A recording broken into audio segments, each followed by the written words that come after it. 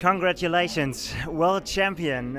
You said before the race you had a plan, and if it works, it would be successful, it would be a good result. How difficult was it to stay to that plan? I mean, if you have a plan, then it's like what you think is the best option to win. But dynamics always change, and today I was not lucky, but I was fortunate to be with the front pack, so I didn't have to change on the bike. So like the plan was not that hard to follow because everything went quite well from the start. So it wasn't too much of a challenge to follow the plan, and I'm happy I managed to execute.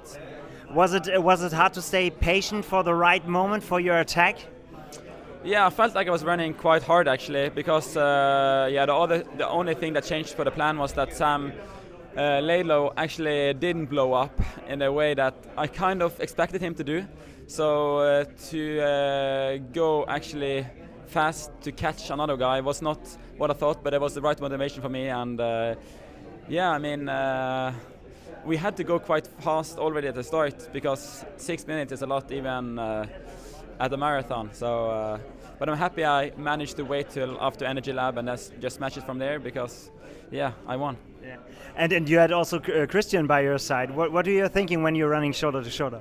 Yeah, I thought that he was doing more like mind tricks because usually he's so strong in the run, and he can do some, I don't know, I wouldn't say weird, but he can do some different things to try to psych me out. And if that was his work today, I was definitely feeling it because I didn't quite understand what he was doing, and it's kind of you don't speak that much during a race, so I was wondering what I should do a bit, but just sticking to my plan and then attacking out of Energy Lab was definitely the right move.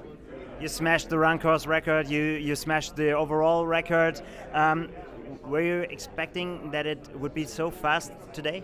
Yeah, we have been doing quite heavy weather analysis, so we knew the bike would definitely be fast. And I have been developing a new shoe together with On, so I knew that my shoes would be fast. So yeah, we thought 7:45 to 7:40 would be possible, and seems like we made the right calculations. We have to talk about your lucky hat. Is it that easy? Wear it and win it? I saw actually a lot of guys out there today wearing it, and I don't think everyone won. So you kind of have to use it in the right way. And you have to have the original, I think. No, actually the original that I used in Nice in 2019 was taken by someone. I don't know who, so it's not the original, but it's slightly different than all the others. So it must be something else.